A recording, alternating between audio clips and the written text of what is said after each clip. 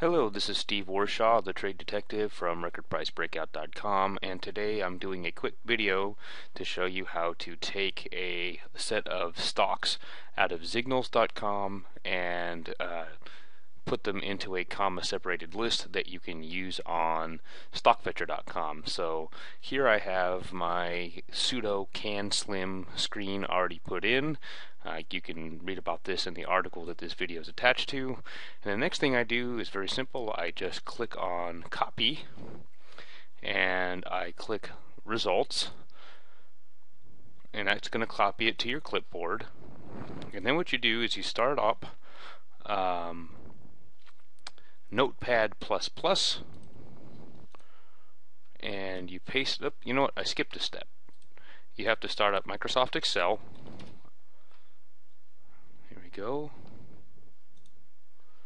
And what we're going to do is we're going to paste this into Excel, and all we're going to do is we're going to select the symbols only from Excel and turn that into a comma separated value.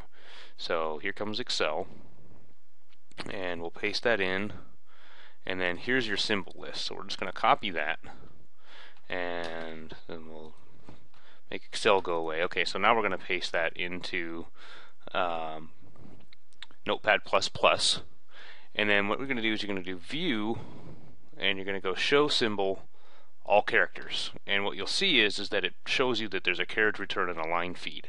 And what we want to do is we want to replace that with commas. So what I do is I put my mouse at the end of the symbol, so SWI, put the mouse right after the I, hold down the shift key and press the down arrow.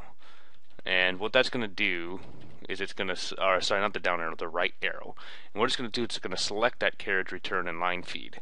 So then you press the Control P and press R, and what it's going to do is you see how there's a gray box in the find part of here? It's actually placed that CRLF in here. And then all you have to do is click on comma, because that's what you want to replace it with. Untick the selection box in what you want to find through. And then now when you do find, it'll start finding the CRLF. And so what we're going to do is we're going to do replace and find again. Boom, boom. And you can just do replace rest, and what you'll see is now you have a nice comma separated list here, and you can then copy and paste these into Stockfetcher.com. So that's it, and I hope you find this useful. Thanks.